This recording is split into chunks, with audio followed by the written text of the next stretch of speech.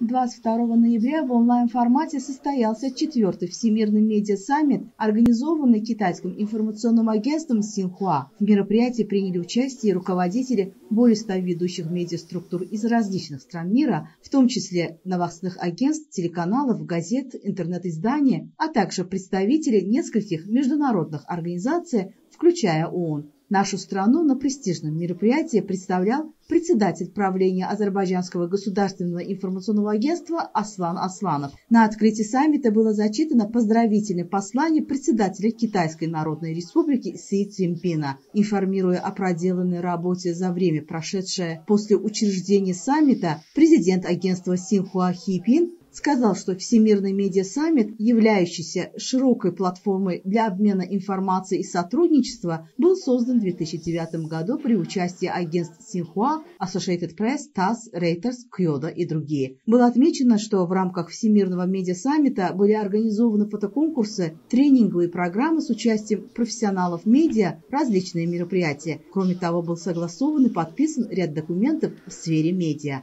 Севда Джафарова, Гумбат Мамедов, АЗЕРТАДЖ.